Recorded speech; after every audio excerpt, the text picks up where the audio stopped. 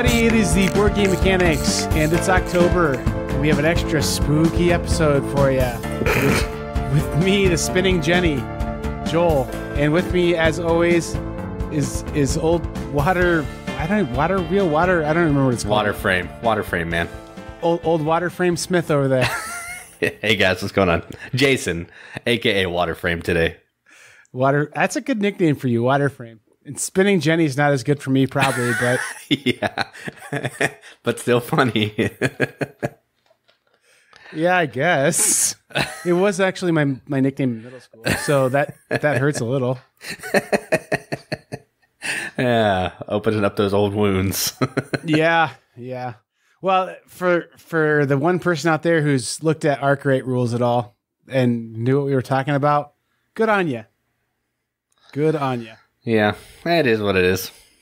That just gives them, they can Google it and find it out if they didn't know. I'm going to tell you something, man. I picked that one up on a sale, got a pretty good price on it, and it was like on my radar before just because it looked cool. Like running a factory seems cool. That game has very little to do with running a factory and more about like being a terrible person and putting other people out of business. Yeah. But it looks awesome and I really want to play it. So as do I. For sure. All right, so yeah, up in this top section, we got scolded for not answering all the questions. Yes. Well, yes and no. I mean, yes.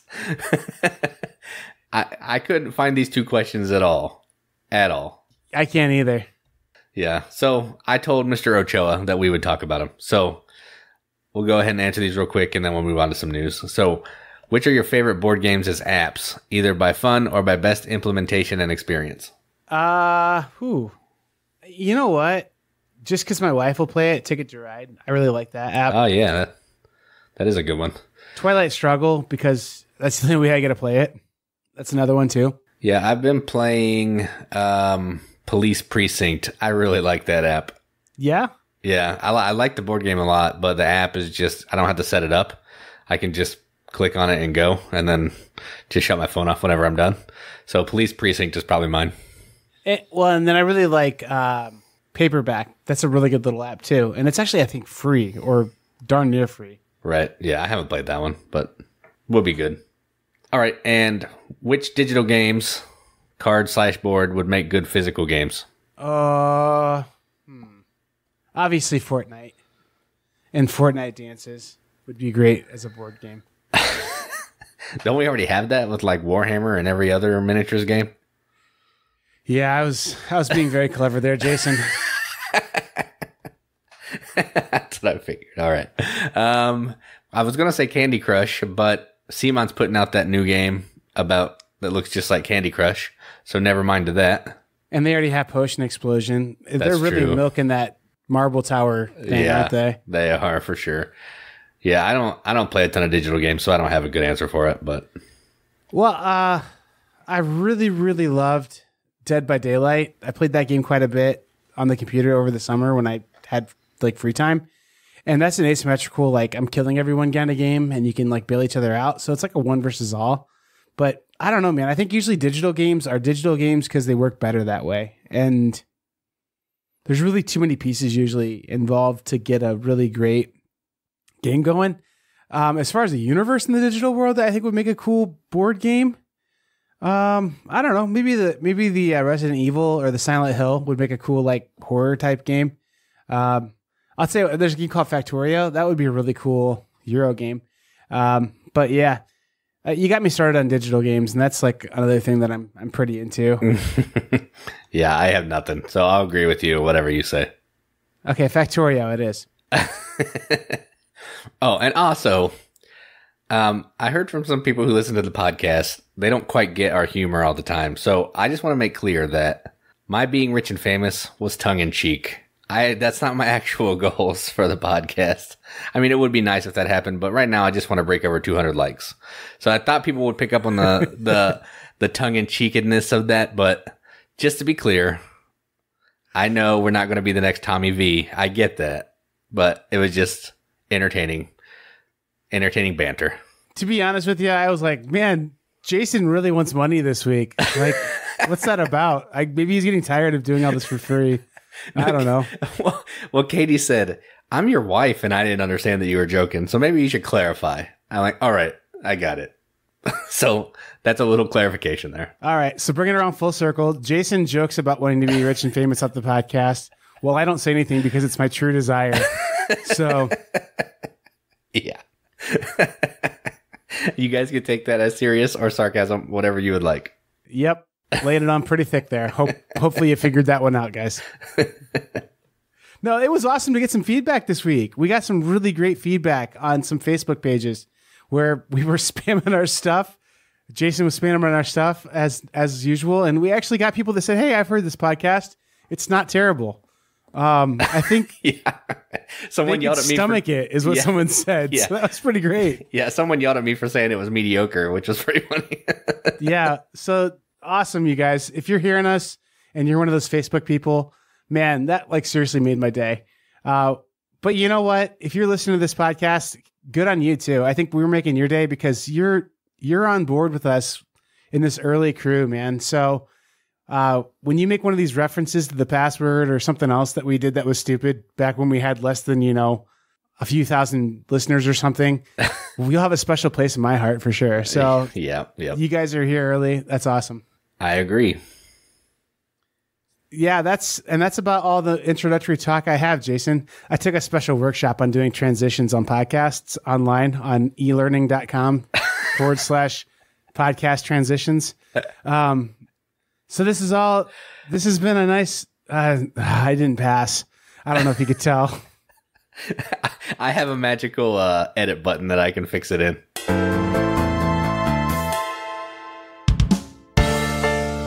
All right, so let's get into some news. There's some interesting stuff on Kickstarter and around board game news this week. So I'll get started with one that I've been wanting to play for a while that is getting a second edition, and that is Belfort. TMG is doing a second edition. It's going to have all the expansions, including the hard to find expansion, and a few other, I think, new modules.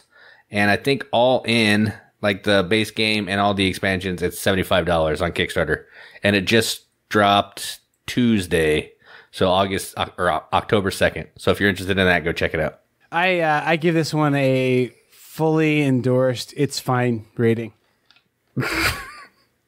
Yeah, you told me that, and it kind of disheartened me a little bit because I've been really wanting to play this game. I think it looks cool. It really is fine. It's kind of cool. The best part about it is that the board sucks because it's these pizza pie slices you got to stick together, and they never stay together very well. Right. Yeah. So maybe they fixed that in this edition. I doubt it because I don't know how they would. But then there's these guild cards you put out, and that makes the gameplay a little different every time. So I do kind of like that. But I mean, I don't know. It's pretty light, I think, Jason. And I think I got rid of it when I played Lords of Waterdeep and thought, hey, this is a slightly more streamlined city building kind of game. So with worker placement. So I don't know. I mean, Belfort's definitely a little more silly, a little more fun game. But yeah, I don't know. It's perfectly fine.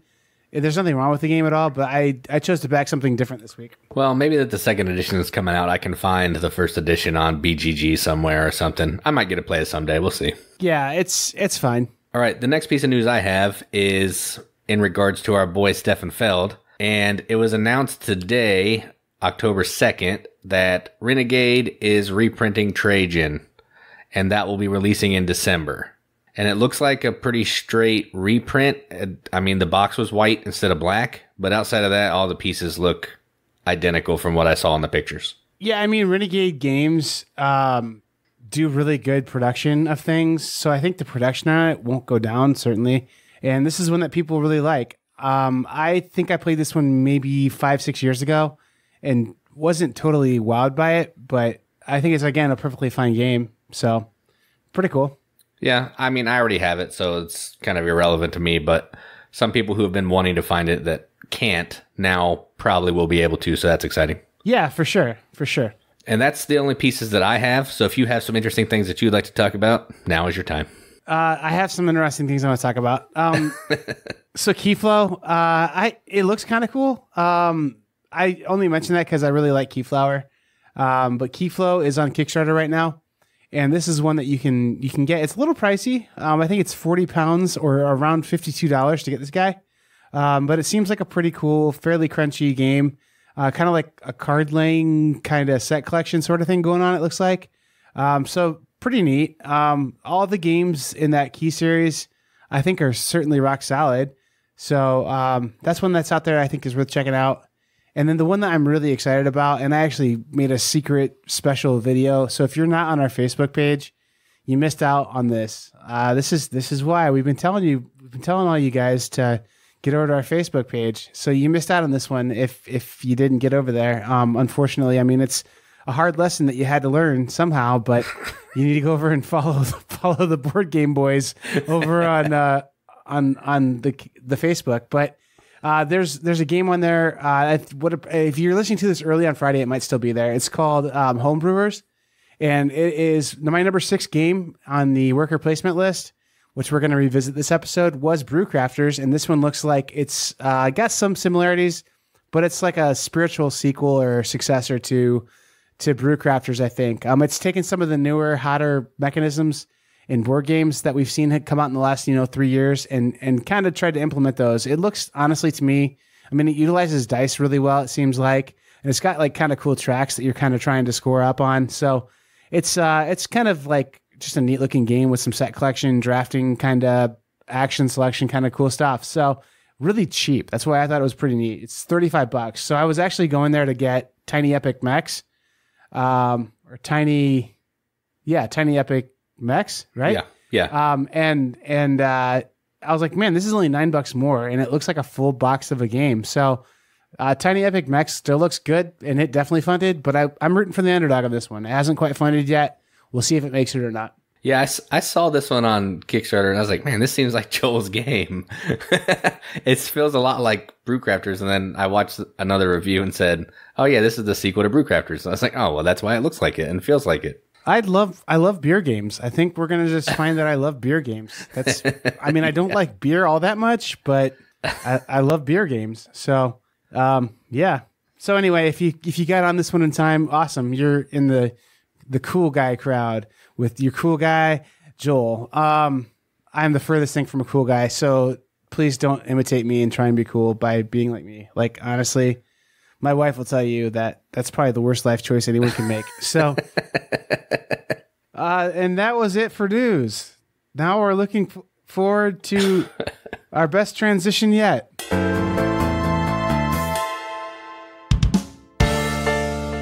All right, so I got a chance to play a few games this weekend. I didn't really play a ton, but I did play some stuff that I wanted to talk about. And the first game that I want to talk about is called Xi'an. It's from Surf and Meeple, and it is a game about building and painting terracotta warriors.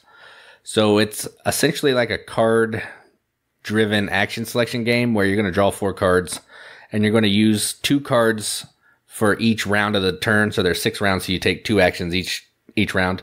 So you're going to use 2 cards. One of the cards is going to be how quickly you're going to do the action, either number 1 through 6, 1 being the slowest, 6 being the fastest. And then the second card is going to be the actual action that you get to take. So you're going to take the action, then you get to go a little worker placement spot on the board to either paint a terracotta warrior, build one, move up on this in-game goal track, or get some equipment cards to do some set collection. It's a really fun game. It is really punishing and tight. You make one wrong move, you're probably going to lose. So that's my kind of game. And another reason why I really like it is I actually got to beat Katie at a game finally. So that is Xi'an from Surf and Meeple, A++ from Jason. Yeah, beating your wife probably feels good. And I mean, like, that sounded bad, but I think we all know what I meant there. Yeah, not beating my wife, but beating my wife. Yes. Right. Yeah. I saw some Terracotta Warriors. I don't know this game very well, but I did see Terracotta Warriors when I traveled to the far reaches of Indianapolis, Indiana, when I went to the Children's Museum there. They had some. So I guess that was just a bonus for you there to have. Yeah. I don't know how much that relates to the game, but there are little plastic Terracotta Warriors in the game. And Gen Con's in Indy. Yeah, that's true. Conspiracy theory, man. Illuminati confirmed. I guess. All right. So people are never going to believe I wasn't drunk for this episode. The game I played was Heaven and Ale. You do love beer games. I just finished Brewcrafters, and so I was like, "Hey, what's next? Heaven and Ale." Heaven and Ale is a really cool game, and it looks really beautiful. The art does on it, and then I would look at the back, and I'd be like, "This looks dumb. It's like an oval with a bunch of hexes on it, and then like I lay these abstracted weird hexes on a board, and like I don't even get it. It looks dry and dumb and themeless, and it is dry and themeless, but it's not dumb. It's really awesome. So, I mean, the game it works with brewing beer, I guess, is the theme on it, but sort of, yeah, sort of. It's just a cool game, man. Like how you're trying to move things up a track and just kind of activate them. The only rule I didn't understand going into it that I thought was different was the turn order. I always thought was determined by the player in last place, and I guess it's really just still goes in clockwise, but you go until you did the whole lap. So I don't know. There's some advantages to like one of the guys that I played with would jump out. Like basically you move on this track and you can never go backwards. And wherever you go on this track, you take one of the hexes from there and then you place it on your personal board and you pay different amounts for it, or you can cash in, do some actions to get some money. Money's super tight in this game. It feels like almost all the time. But at any rate, it was a really cool game, really fun. And so one of the guys would jump way ahead on this track and just be way out in front of us and get kind of pick up what he wanted from the second half while we were all kind of fighting over the first half of the board. And then he would come in like a turn quicker than us. So he lost like maybe a turn every time, but he got really good selections, which I thought was kind of clever. It's a really interesting game. It's one of those games that I really want to play more because I think there's just so many different ways to play it and just wrap your head around it. And then just all kinds of crazy victory, like point ways to get victory points. Like you have these little bonus cards that you can get, these little barrels you can pick up that give you extra VPs. And then the way how the actual score is figured, where you have this little brewmaster that's like working up the track, but then all your ingredients have to average out with like a ratio kind of thing. And just, it's really neat how it all works out. It's the thing that I think is the best about it is I can't think of another game I've played that's like it. It's just everything in that game feels new to me. It doesn't feel like anything else I've really played. So that's why I think it's pretty cool for sure. And like, I think you said, it's really, really possible that you could end up with negative points in this game. Yep. And I could definitely see that. But the guys who I was playing with like knew what the heck they were doing. And the one guy scored like 65 points. I was like, are you kidding me? And I scored like 22. Yeah. So it's just a tough, tight game. Yeah, I played with people who played once before. So I think the last time I played, we had like 30 or 40 points. But man, getting 60, that's nuts. Yeah, they had everything maxed out at 20 and then had their brewer up to like the ×3. And then they had like another few points. So I think they scored like 68 points or something like that even, which is crazy. That is crazy. Yeah, they were good at it for sure. Better than me. Yeah. And probably most people, because that's crazy. Well, the problem I had is there's two halves on the board. One half pays out in money. The other half pays out in ingredients. And I focused, I think, too much on money. And then I was kind of like wasteful with my money. And then the other piece too is like the way how you can place your like patches of land that you're getting water or grain or hops or whatever from. Like it didn't quite click in my mind that I wanted to place monks in spots where they could trigger twice by being in the right spot between the two like ranches or whatever they call them, the settlements. And then so I would put some really dumb things in spots where they would trigger twice, but I don't know, really neat. Just a bunch of cool mechanisms in that game. Yep, I agree. It is a really good game. The next game I played is from Renegade, and it's been out for a while, I think. Maybe came out last year or the year before. I don't really know. But it's called Castles of Caladale. We were playing this. My buddy came over and his wife, and we were playing this game as a little filler until Katie got back from doing something with our daughter. And this is the most AP game I've ever played in my entire life for a little tiny filler. So you're drafting tiles, and you're putting these tiles into your castle. The trick is, all throughout the game, you can manipulate your castle in any shape that you want. As long as like types of castle structure, like wood or brick or tree or whatever, is connecting. So you either take a tile and commit it to your castle, or you take a tile, flip it face down, and just take a point for it. And then by the end of the game, you get one last chance to rearrange your castle to score maximum points. And I seriously, This game, I've never had AP this bad in my life. It took me like 10 minutes to draft a tile in one turn because I couldn't figure out ways to manipulate the tiles to get that tile to fit in there. It's just too freeform, and you know how I feel about the freeform games. I can't do it, so it needed some more restriction from me. But outside of that, it's a fun little game. Just expect some AP and the game to go probably twice as long as it should. So if the tiles were tetraominoes or pentominoes or whatever they call them, Tetris pieces, this would be a game that you and your wife would like become angry at, which would be kind of fun. So oh yeah. I actually think with those tiles though it would be easier because with the squares tiles it was tough.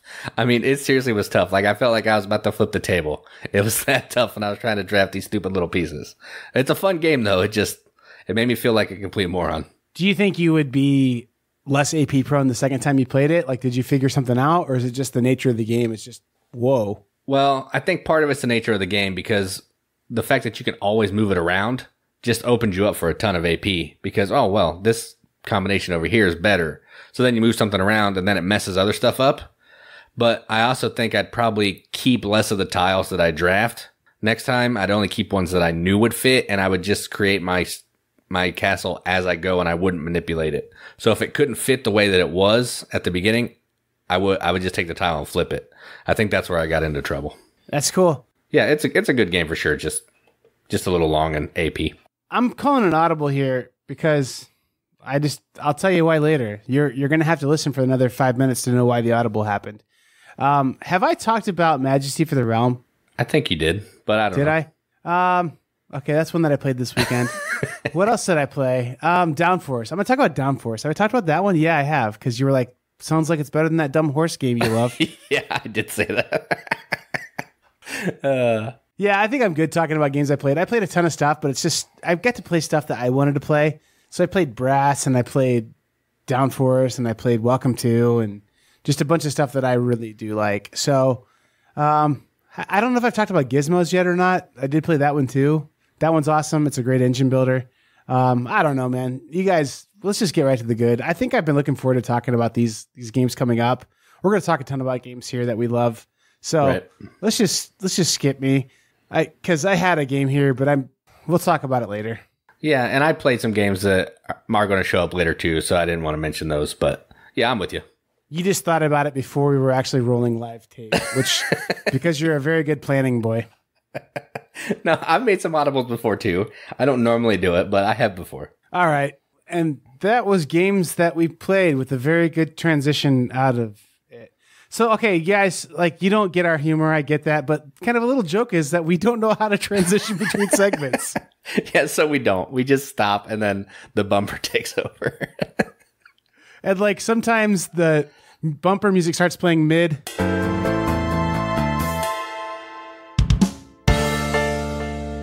All right, so we asked you guys to pick a topic, and you did. You picked lots of topics, but we picked the winner, and we've already notified the winner. And if I was better prepared, I would know what the winner's name is, and we could talk about it. So let me see if I can find it. I'll keep rambling for a second.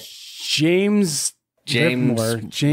I got it. James Livermont. Yes. Livermont. There you go. James Livermont. You picked the topic, and the topic is top 5 worker placement games. So the reason kind of why we picked this is because last time we had technical difficulties, we did numbers 10 through 6 worker placement games.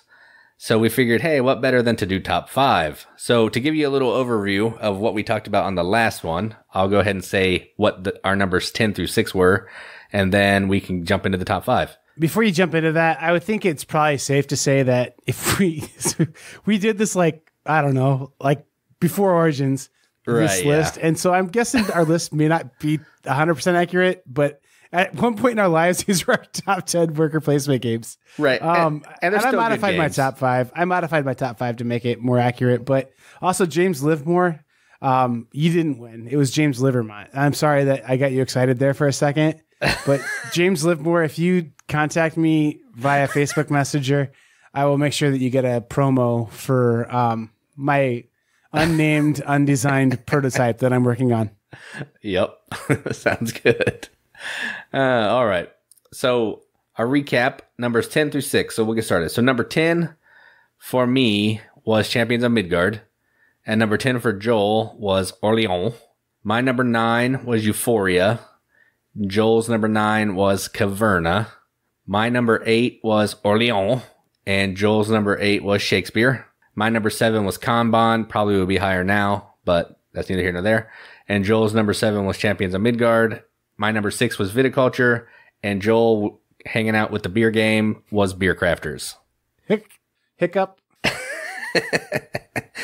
All right. So let's dive into our number 5 through number 1. Before you get started, Jason, can I just mention to those who just listened to you how disdainful you were towards Caverna? You're like, Joel's number 9 was Caverna. I didn't realize I did that, but maybe I did. I exaggerated, but you could tell you're a little disgusted I picked that one. Yeah, it should have been Agricola. This has dwarfs in it. It's not a Euro. What are you doing? This is Ameritrash. Yeah.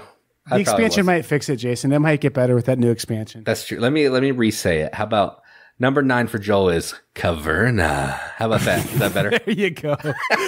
Very, very hot take there. All right. So now moving on from that, I'll go into my number 5. Jason obviously had a past in one of those 900 number dial-a-boy things back when he was younger. Yeah, I tried to talk about that. Thanks for bringing that up. That's a good way to fund this thing. You could just call me at home. It's like $6 a minute, but I'll talk to you about whatever. Yeah, $6 a minute. That's a steal, man. Hey, man, I don't know how to fix your car. Whatever. Ride a bus. Did you try Googling it? Oh, speaking of that, this is a completely off topic a little bit, but I think it's Jason, funny. no. We're very serious, Jason. Don't do that. So my daughter brought home this homework, and she had to write something in rainbow writing. Have you ever heard of that? No. Yeah, me neither. So guess what I did? I YouTubed it, and I found out what rainbow writing is. It is taking a crayon, you write the letter, then you go over the top of it with another crayon, then you go over top of it with another crayon, so it looks like a rainbow. Yeah. Yeah, completely irrelevant, but since we were talking about Googling things, I just used the YouTubes as my my handy-dandy tool today, and it was fun. So I guess really all that to say our next podcast is going to be our top 10 favorite games that utilize rainbow writing as a mechanism within them. Heck yeah, all day. I don't know of any yet, but I'm sure we could find it. It's coming, I'm sure. Yeah. All right. So back to worker placement games. My number 5, which I just actually put in here recently because when last time we did the list, I hadn't played it. And I just played it a couple days ago again, and that is Dinosaur Island by Pandasaurus. This game is absolutely incredible. Every single time I play it, I like it more and more. I have the expansion coming that's going to add some water dinosaurs and some fancy deluxe tokens because right now I have the retail version. And essentially all this is, it's like 5 different mini games in one. So you're going through, you're placing some workers to collect some DNA dice to upgrade your cold storage so you can store more DNA. Then you're placing workers in your lab to create dinosaurs, to upgrade your security so patrons don't get eaten, to upgrade paddocks so you can store more dinosaurs. And then guests are coming to your park and they're either going to score your points or money or they're going to get eaten by dinosaurs. And you're going to do that over probably 6 or 7 rounds until a certain number of goals are completed and then the game's over. And whoever has the most points is the winner. It's super simple to play. It's easy to teach, but it looks like it's a beast. So some people kind of get turned off by it just because it takes up such a table space and is huge.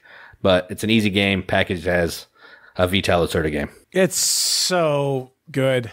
And like there's a lot to that game, but I almost argue the opposite, that you look at it and you're like, oh, what's this cool licensed property game that probably came from a big box store based on the graphic design stuff. But then you like get it all laid out on the table and you're like, yeah. Jason, help. Yeah. No, it's really good. It's really good. And I'm like, I don't know if you guys can hear my teeth gritting or not, but I am just anxiously waiting for my copy to get here. I'm with you. I'm in the group of guys who are waiting for their copy to get here from Kickstarter. So anyway, yeah, great pick, Jason. My number 5, Jason, is oh wait, I've got an update here. looks like we're looking at November for Dinosaur Island to come in. Just thought I would mention that to everybody. Nice. Dinosaur Island Watch, brought to you by the Board Game Mechanics. Now back to your regularly scheduled podcast. All right, my number 5, I don't know who that guy was that jumped on there. My number 5 is Voyages of Marco Polo, which is a game that, despite the appearances of that box, and in spite of all the recommendations I got for this game much earlier than when I actually played it, this game was actually fairly new to me. But man, is it good. It's such a good game. And I haven't played it with the expansion yet, so it might even be higher than this. But every time I play this game, I don't expect to be like, oh, my stocks are knocked off. It's so great. But then I play it and I'm like, that is so great. It's such a good game. It reminds me a little bit of how I feel about Shakespeare too. Like Shakespeare, I don't remember it as well as it really is. Like I was like going through my top 10 list and I was like, Shakespeare made 8? What the heck? And I was like, oh yeah, that game is pretty awesome. And this one's in that same category and just like surprisingly awesome every time I play it. Just such a great dice placement game.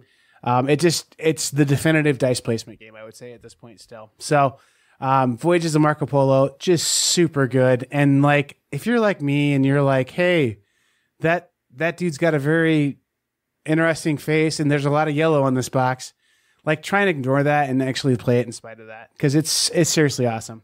I'm not going to say much, but yeah, Voyages of Marco Polo is a good game. Jason, your silence is interesting. Anyway, what was your number 4 game, Jason? My number 4 is a game about Mayans and a calendar, and it's called Tzolk'in. So this is a worker placement game where you're placing these little cylinder guys that you have out on these gears, and the gears are going to pass after every round to simulate like time, you know, months or weeks or whatever, and then the worker is going to move to a more powerful location. So on your turn, you either have to put guys on the gears or you have to pull guys off. You can't do both, so you can't put some on and pull some off. So you're trying to put guys on the lowest gear, and then sometimes you have to wait, so you always have to keep one guy available, ready to go, so you can get these other people to get where you need to go. You're trying to collect crystal skulls, you're trying to collect corn, you're moving up tracks. I love tracks. You're collecting resources to buy buildings. Just a really fun game. It does, I mean, honestly, I don't think it's like outside of the gears and the passing of time, it's a standard worker placement game, but the gears puts a whole new twist. It's kind of gimmicky, but without those gears, that game it wouldn't even be in the top 1,000. I don't think it would be good at all without those gears. So Tzolk'in is my number 4. Yeah, I need to play this one again. I don't have a whole lot to say about it, and it's not because I might talk about it later, or is it? But I haven't played this game in a very long time, and I don't remember it very well. I remember liking it just fine, but not enough to say it's in my top 10 games. I mean, if someone asked me to play Tzolk'in right now, I would say, yeah, let's do it. So it's certainly good, but I just don't remember it enough. I just remember thinking, oh, I've got to plan ahead quite a bit on this Gear Boy here. Yep, you do. Well, Jason, my number 4 is the game I was going to talk about because I just played it again this last weekend, and man, is it sweet, and that's Keyflow. I'll tell you what I think is cool about it. If you can play it a ton of different ways. That's what's so cool about it. It's an auction game that meets up with it's best friends with a worker placement game.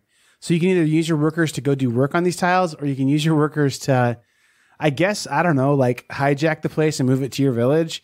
So you're like auctioning them with your workers too. But it's got some really cool, interesting things that happen on it. So when you can play, there's these community tiles in the middle of the board, and you can place your workers on them to do the work that's happening there and get the benefit from it. But then if someone owns that tile and buys that tile in the auction later, they get all those people that you place on that tile. The other kind of interesting thing too is there's this thing of you have to match the color that's on there. So if I used a yellow worker to go do work there, you have to bid with yellow workers then.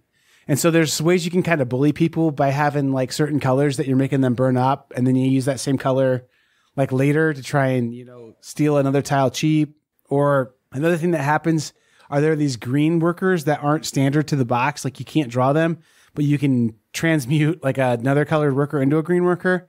And like a lot of times people don't have green workers. So you can use these green workers to get things really cheap because you have to match colors again. And if no one has green workers, you can kind of steal things. But the other cool thing too is then once you have these tiles in your own village, then you can put them to work in your own village, your workers, and then you get to bring them back. Plus, these boats come in with new workers all the time. So it's like your population of your village keeps going up. And I've played games of this where I have an absolute ton of workers that I can place in that last round. And it's really interesting too. The gameplay in this game is always around an hour and a half, maybe an hour and a quarter to an hour and a half, depending on player count. And the first season you play with people and you're like, okay, so here's what you do. You go through it and you get done in like seriously 5 minutes. And people are like, how long is this game? You're like, an hour and a half. We're going to do that 3 more times. And people are like, there's no way this is going to last an hour and a half. But then it always lasts an hour and a half because as you get more and more stuff, you just have such harder decisions to make. And there's so many more things you can do with your workers and just, it builds so well. It's an awesome just building over throughout the whole game. The other thing too is I think everything in that game is very much there by design and nothing's there to be like an extra bell and whistle. Like everything in that game is kind of critical to it being balanced and working as well as it does together. So that's Keyflower. And I look forward to playing this one with you soon, Jason. Oh, yeah, I've never played it. I haven't played any of the key games, so I need to get at least this one under my belt because this is like the Mac Daddy of them all. So I'd like to play this one. Yeah, I think it's really good. All right, so moving on from auctioning and stealing people's land, we're going to go to, I don't even know what country they're from, so I'm not going to talk anymore and sound stupid. I'm just going to talk about my number 3, and that is Lorenzo Il Magnifico. I'm guessing Italy? Yeah, I think they're Italian. But Lorenzo is essentially, it's a dice placement game, but your dice are represented by these little pillars. The dice are on the board, so everybody shares the numbers of the dice. And you have pillars that represent the orange, white, and black die. And then you have this idiot, like family member that's a 0 that you have to send along servants and, influential people to make so he can do anything. And you're trying to collect cards to build some engines. You're collecting cards to score in-game points. You're trying to get these territories so you can run this machine that just gives you piles of points and goods. And you're also trying to ensure that you keep the priest or the Catholic Church happy so they don't slap you around at the end of every 2 rounds. So Lorenzo Il Magnifico, great game. A really tight worker placement game, and that's my number 3. Yeah, it's a good game. You introduced me to this one. I've only played it the one time. I think I understood it like a minute from the end, and I was like, oh, the machines. That's how you get them to run. Cool. Yep. And that's pretty important. Yeah, I would agree. Yeah. I think it's cool. I think it's definitely a good game. If people haven't had a chance to play it, they should. So my next 3 games, Jason, I think are all games that you're going to be like, yeah, those are great games, but you might argue they're not worker placement games. I don't know. We'll see. This one's more of a worker movement game. I consider this one. So yeah, I would agree with you. And that's Vinhos. I just really love this game. It's a good game. It feels like you're actually running a business. Like that's such a cool feeling to feel like I'm making business decisions to make something really cool. And then you're trying to design and craft a wine that you're really proud of. And then you, take it to a fair where snooty people on snooty cardboard turn their nose up at your wine and make you feel like you didn't do very well. Yes. So I don't know. It's a good game though. I really like it. And it's what most people consider a heavy game. But I think Jason considers it family plus. And I would say it's just north of medium now. Like I honestly feel that way. Like, I don't know. I think, I don't know. Like again, I don't know how we define what heavy is. Is it the number of rules? Is it the number of decisions, how difficult the decisions are? But I think this is one that after you play it a few times, you're like, it's not that hard. There's 9 things that can happen. And then they trigger another 95 things that could happen. So, right. I mean, I don't know. It's a good game though. Yeah, that's my thing with a lot of VTAL's games is the first time you play them, they seem like they're impossible. But then the more you become familiar with the engine and the mechanisms, it's like, oh yeah, I understand this. I know what I need to do here. Like, and it's so streamlined and so simple once you actually have played it and understand it. But yeah, Vinhos is a good pick for sure. I don't necessarily know if it is worker placement, but you are taking a worker and placing it in different areas. So to me, it counts. So Jason, this has got me just thinking here because I'm trying to think where this one's going to pop up on your top 100 games of all time. And I'm thinking about that right now. And I'm thinking our password for this week, if you made it to this point in the episode, is going to be just do a hashtag top 100. And then you tell us the month you want us to do it in. Because I think that'd be kind of fun to see when people think we should do it. Because I know a lot of people bring theirs out in December, or people do their top, like of the year in December, and then they do their top 100 of all time in November. which if that's the case, we got to get going on that probably. Yeah, probably. But at any rate, the password for this month is for this is top 100 in. Then you pick a month, and September is disqualified. It doesn't get to. It's been a bad month. It doesn't get to do it. And then October as well. Like I think October is probably disqualified as well. So I don't want to wait for 12 months, and I don't want to do it yet this month. So anyway, and yeah, I mean, ideally something yet in 2018. But anyway, hashtag when you want us to do it. Does that make sense? Yeah, no, it makes sense to me. And I'm sure if anybody has any questions, they'll let us know. Yeah. I mean, like I hate to be so crazy this episode or whatever, but I don't know, man. We got called amazing this week. So I feel like there's a banner we've got to carry. So it's a lot of pressure, That's Jason. true. We got to be amazing. So That's true. I think we're trying our best. We'll see. And also, to those of you who think there's a alternate reality game inside these that we have hidden codes and stuff, we absolutely 100% do. And there were just like 7 hidden messages in that thing I just said where I was stammering and stumbling over my words. There were like 7 hidden messages in there. Just see if you can find them. And then if you get to the secret website, just message me and you'll get your prize. But don't be disappointed by the surprise. Or if you get a 404 error when you get to the website you think exists, maybe. Yeah. All right. So my number 2, no surprise, it's one you've mentioned before, and that is Voyages of Marco Polo. This game is probably the best dice placement game that I've played.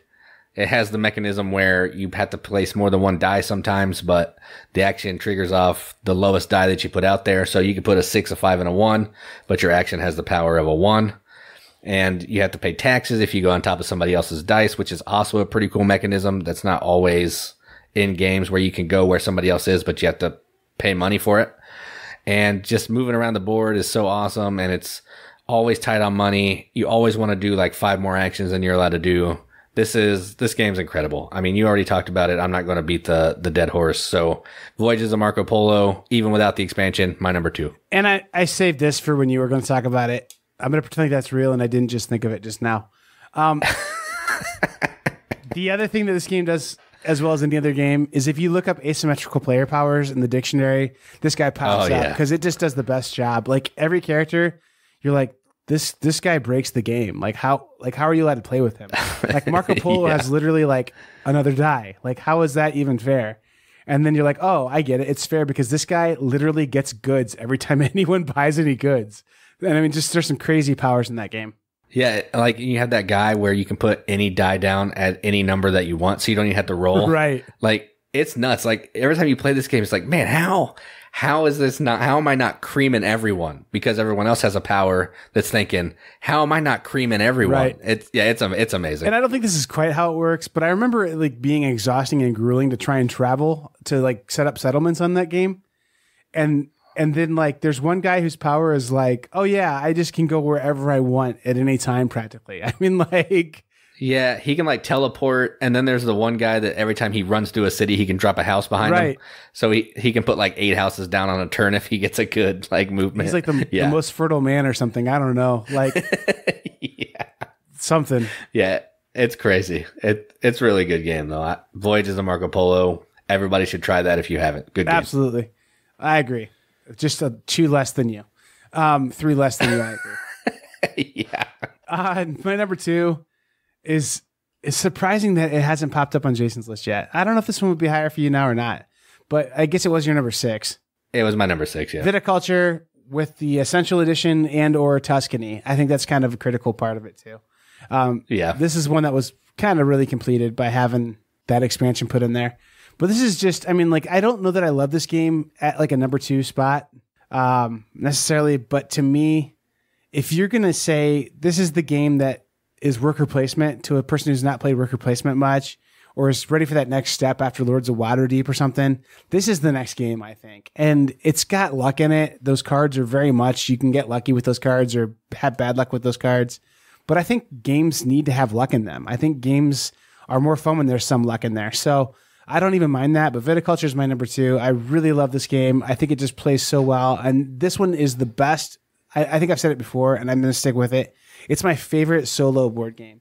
I just think that all the campaign stuff in there that you can get through and some of those scenarios you can get through with the solo plays are just brutally hard and just really good puzzles to try and solve on your own. So Viticulture, I recommend for anybody, but also for people who have to play board games with their pets because their pets are their best board gaming companions. And that's me. And they aren't very good at board gaming, so you play solo. Yeah, if I would have done this list again, Viticulture would probably be higher than it was. But I will say this is the most played game that I've played this year, according to my board game tracker. So I love this game. I play it solo all the time. And yeah, it's number 6 for me. 3 or 6. I mean, still, it's in a top 10. It's still amazing. So totally agree. Well, and the other thing too is it's so played probably because it's so accessible. I mean, like this is something that you can play with about any group. Right. That's true. Except for the church people because they don't like wine. But as you can see, I'm a church boy and I love beer and wine based on the 4 games out of 10 that are alcohol based. That's not true. I mean, churches do like wine. Yeah. Our boy Jesus drank some wine. So here's your theology lesson. This is a bonus, guys. Jesus turns water into wine, right? But he does it after people are already drunk. So like if Jesus isn't down with people getting drunk at weddings, why did he make wine for drunk people? Ask your deacon that. Ask your elder that. Yeah. Hashtag Theology 101. Hashtag that's the real password. Yeah. All right, moving on from theology to some more theology by Vital Lacerda himself. My number 1 game is, well, it was my number 1 game the last time I did my top 100. I'm not going to say that that's the same. It may be, it may not be, but my number 1 game for this list, the worker placement list, is The Gallerist. And it still is essentially a worker movement thing because you're moving from one space to one of the other 4, but you are picking up the guy and placing it on the spot. So to me, it counts. The Gallerist, you are in charge of running a gallery. You're trying to get paintings, discover artists. You're trying to get VIPs and investors to come into your gallery so you can score points or fame and money. You're trying to sell paintings. You're trying to get paintings at the auction. You're trying to mingle with the foreign market dignitaries so you can have the best kind of gallery that you can get. It's a great game. Like every Vital game, you're always going to need to have more stuff than you can get. But if you get a chance to play the Gallerist, don't be intimidated by the way it looks. It's pretty simple once you grok it, and it's just moving guy down around, taking the actions. And the Gallerist is my number 1. Check it out.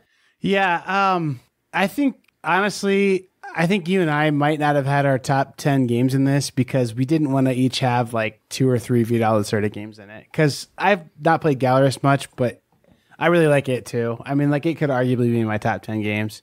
And that's even with me totally not understanding at all how the foreign market works or whatever it's called on the side there. Right, yeah. But yeah, it's a great game for sure. My number 1, Jason, isn't even a worker placement game. I mean, honestly, it's not. I don't know, it is, but I love this game so much. I mean, it kind of is, but kind of not, yeah. Great Western Trail. I've never loved a game more that you were more mediocre on ever in my life. I just love this game. I think the more I play it, the more I love it. It's a great game to me. It's got just so many cool mechanisms that go together. It's got the moving your guys and placing them onto your built settlements.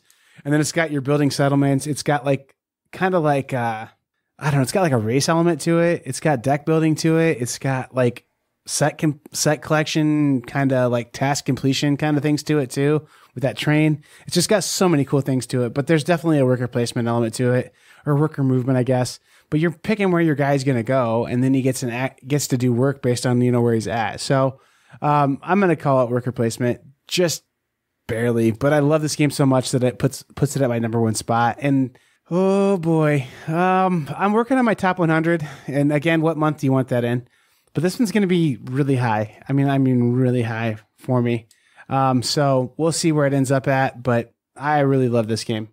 So anyway, it's always hard to make a top 10 list, Jason. What didn't quite make your list? Well, I had a few that, I have to delete one because I screwed up, but we'll ignore that one. I have a few that I wanted to add to my list, but again, you can only have 10. So I want to just mention a couple here. I think Tzolk'in is a great worker placement game. It has cool mechanisms with workers having different powers and being able to take different strengths of actions. Vasco da Gama, I know you love that game. It has the cool mechanism where you're sending workers out with different numbers. So you might be the first person to place, but you could take the last number to have your player activate. I think Istanbul is an interesting twist on worker placement. It's essentially worker movement, I guess, but again, you're picking up the dude and moving it around.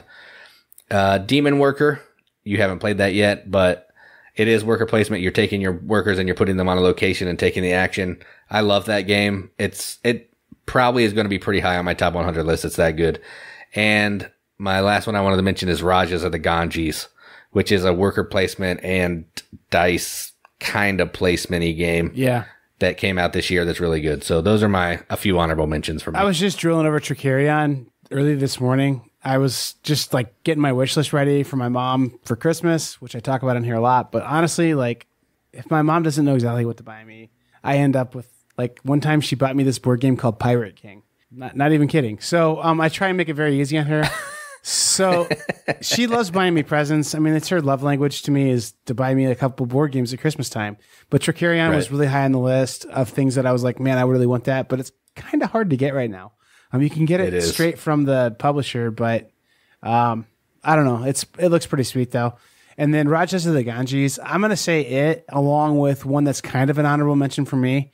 Rise to Nobility are great games, but it's like if you could be a really, really amazing like artist, but if you live in the era of like Leonardo da Vinci, you're always second best. You know what I mean? So it's like, right, yeah. With Marco Polo being out, it's really hard for those games to get a fair crack at being as awesome as they should be. So, Rise to Nobility is a good game though. So my honorable mentions, Jason, Near and Far. That one's, I think, a worker placement game in my opinion. I like it quite a bit.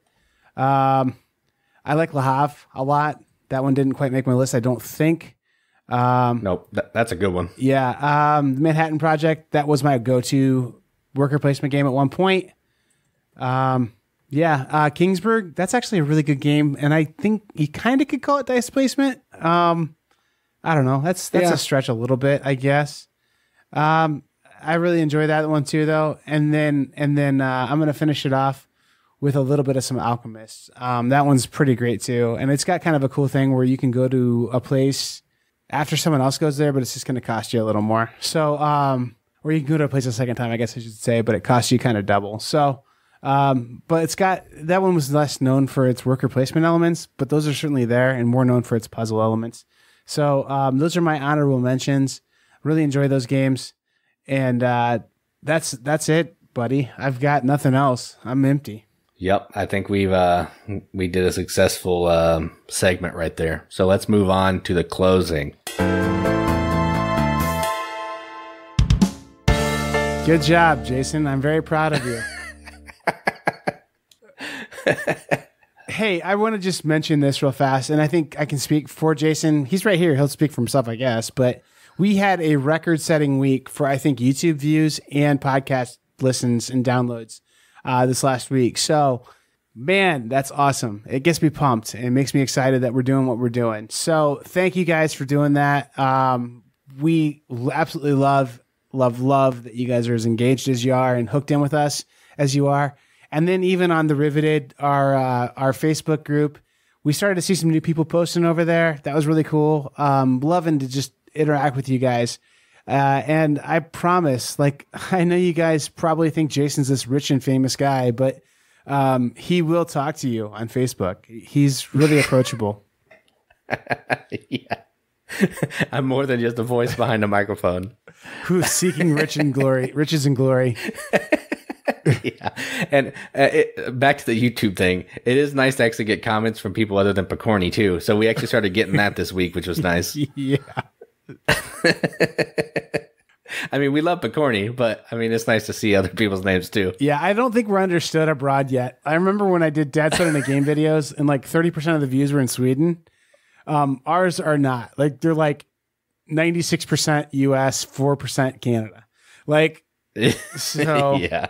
But if you're so that's the real like highest five. If you're from overseas, if you're from anywhere but North America and you're listening to this or you've watched our YouTube videos, man, you've got to go to theriveted.com, join our group and just talk to us and say, hey, I'm from Luxembourg and I love the Board Game Boys. Anyway.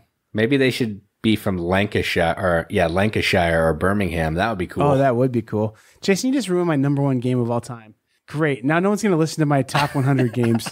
I did it. No one would have even known. I was just making a brass joke. I don't think it is my number one, though. Man, it's dang good, though. All right. Yeah. Well, I've been Joel. And I'm Jason. And I'm going to stop recording. I don't care how much longer you go on, Jason. I mean, if you want to read, I don't know, The Great Gatsby to them or whatever, go ahead. But I'm done for the night. So peace out, guys.